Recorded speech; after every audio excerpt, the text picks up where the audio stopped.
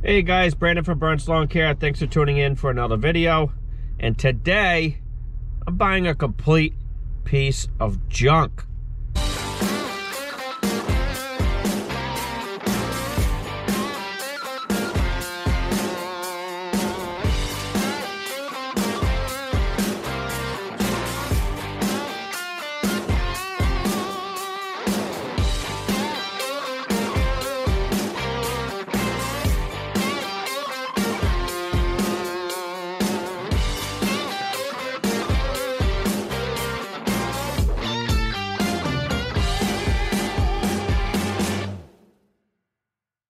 So guys, I found this Walker MB on Facebook Marketplace, and it's pretty much ready for the scrapyard.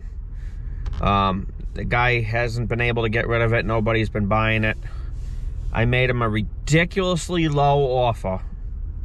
When I say ridiculously low, I mean it. The worst offer you could ever make on a Walker machine. And he accepted. So I'm on my way to Maine now to buy it. I've seen the pictures. It's pretty ratty looking. It's been sitting outside and neglected for a long time. I have no idea what I'm getting myself into. I still don't even know why I'm buying it, but you know what? I figured for the price I'm buying it for, I can't go wrong. So the plan is to try to get this thing going, to try to rehab it and see what happens, and hopefully we can bring it back to life. It does have a Briggs & Stratton Vanguard 18 horsepower engine in it, and from what he says, it's blown up. I don't know if there's a hole in the block or what's going on. Who knows? We'll know more when we get there, so stay tuned.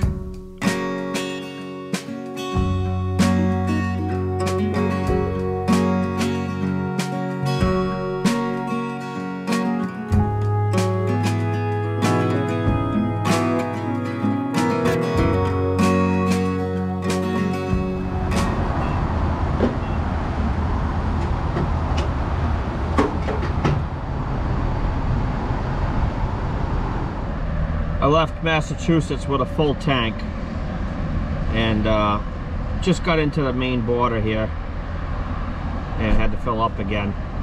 Only getting about 6.5 miles per gallon. That's on the highway. Tank of fuel doesn't go very far. Alright, so we're in Maine now, just getting some gas. Just gonna do a quick check over on the trailer, make sure nothing funky's going on.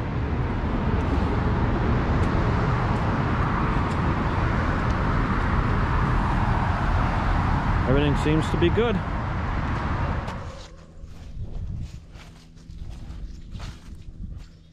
All right, guys, so here it is. This is a Walker model MB. It's a 2006. It's got the Briggs Vanguard 18 horsepower engine in it. It's in pretty rough shape. Sat outside for quite a while, as you can tell. All right, so here's what we got going on. The Briggs & Stratton engine is supposedly seized. It's got a lot of water inside the cylinders and it doesn't even do anything, so may have some machining involved in this engine, I'm not sure. The hydros supposedly work fine. Obviously we'll have to put new fluid in them. Don't know much about these ones, but everything seems to look decent on this tractor so far. So overall, it's not too bad, but it's going to require a lot of work.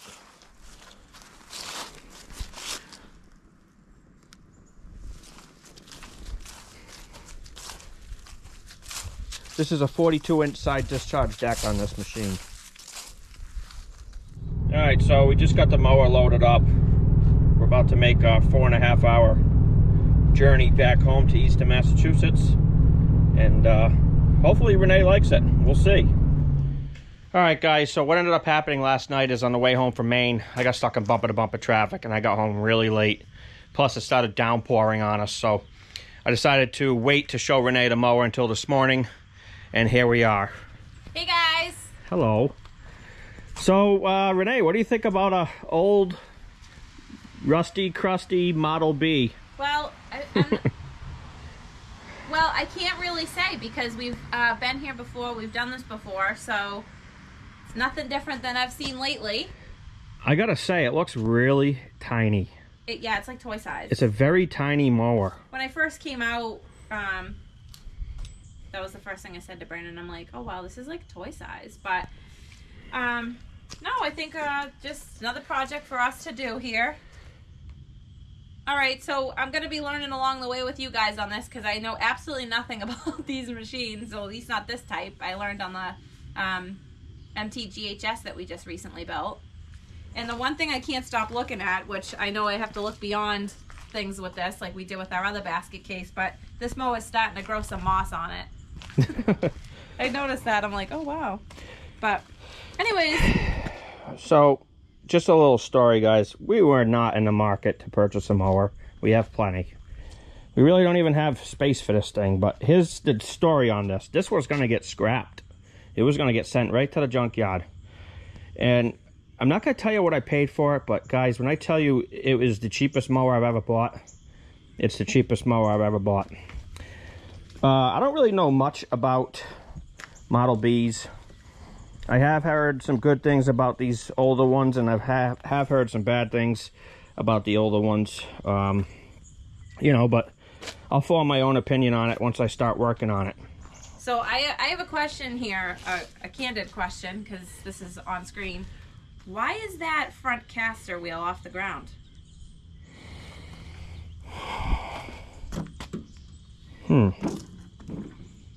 It's a good question. I don't know the answer to that.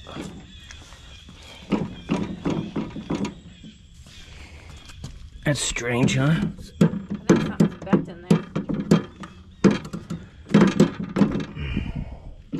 there. I don't know. Is a tire flat in the back causing that? I don't think so. No, it's just the left side. It's like one of these is maybe bent or something. I guess we won't know until we dive into it, but ooh, that's feeling pretty sloppy. So this has the Briggs Vanguard 18 horsepower engine. You know, I'm not a big fan of them, to be honest with you. Not bashing Briggs, but I don't really know too much about them. What I do know about them, I don't really care for. It needs a rebuild. The guy told me that the motor's seized, so gonna have to tear it apart and rebuild it. He said the hydros were working fine. I have heard good things and bad things about these hydros. I also heard that getting new ones is almost impossible. I'm not sure if that's true or not. I'd have to look into that. But basically, the plan on this thing is, before we go out and spend a lot of money on it, is to get the engine running. I'm going to tear the engine apart and rebuild it.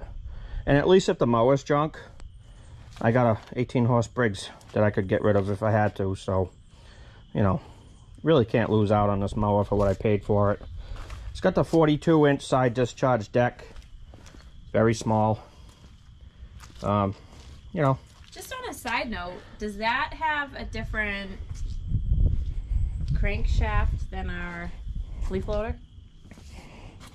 Probably. I don't know though. I'm not sure.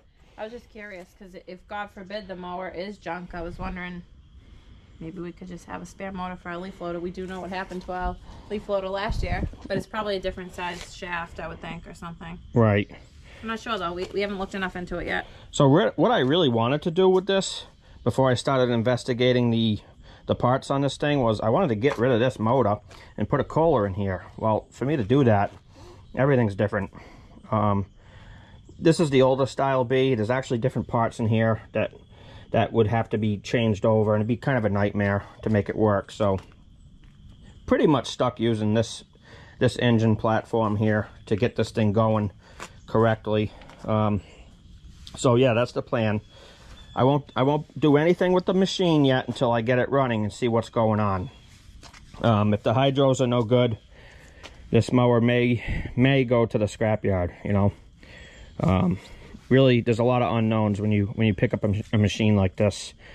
I know a lot about Model Ts. I've never really dove into a B, so this is going to be a first for me. It looks like a pretty simple mower for the most part. Really not too much going on here. It's a little tiny machine, so I'm not afraid to get my hands dirty working on it, but it's going to be a learning experience, I think, for the both of us, right, hon? Oh, yeah, definitely. Yeah. So I'm not going to go crazy on this mower. We got a lot of other fish to fry. I got 3 engines to build. I have this engine that needs a rebuild here. I have a 26 horsepower Kohler EFI that's sitting in the garage that I'm going to build for you guys on camera and convert it to a carbureted setup. And I have the engine, the Kawasaki engine for the Skag that needs to get built. So we're busy. Yep. We got a lot of work to do. And we're in leaf season. And we're in leaf season, and we're going to be running around with our heads cut off. But, you know, everything for the most part on this tractor is here. I don't see anything that's missing. No major red flags. The body's in pretty good shape. It's not all rotted out. The deck was in pretty good shape. It's not all rotted out. So yeah, the main tractor doesn't look bad at all. Just you know, we're not able to test anything, obviously, because the motor's blown up. So I'll start there. I'll like I said, build the engine, stick it back in the machine, see what happens, and then you know, if the rest of the machine's good, then I'll take it a step further, and that'll be taking the shell off here, sandblasting it, and painting it. I'll probably take the deck and carrier frame off the machine as well, sandblast and paint that. I'll check the gearboxes, probably end up rebuilding the gearboxes while I'm in there. And we'll see. Get this thing looking like it did back in 2005. 2004, right? No? 2004, 2005, I don't know, it might even be an 06, let's see. 2006, it's a 2006 model. All right. We'll try to make it look like it came off the showroom floor in 2006. Maybe. Maybe. If we get the engine running. Yeah, if we get the engine running and a bunch of other things. Hey, babe, I think you should sit on the tractor. Not today. Why? I don't like the look of that seat there. Oh, come on. Brandon, we don't know what could be living in that thing. You guys want to see a funny sight? Let me jump on it. Here, babe. I don't know what kind of bugs could be in that. I'm probably going to swallow this little machine. Ugh. Do I look funny on it? Yeah, you do, honestly. It is small. It's a toy size. It's a toy size, but I don't know. Seems pretty nimble.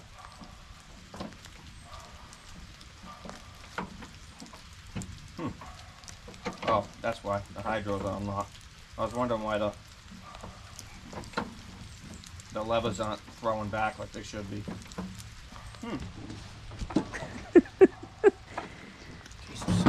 That's different. Oh, yeah. Okay. Okay. Well, that's going to wrap it up for this video, guys. I'm getting rained on at the moment. So if you like what you see, please like, share, and subscribe. And as always, we'll catch you on the next one, guys. Have a good night. Bye. Bye.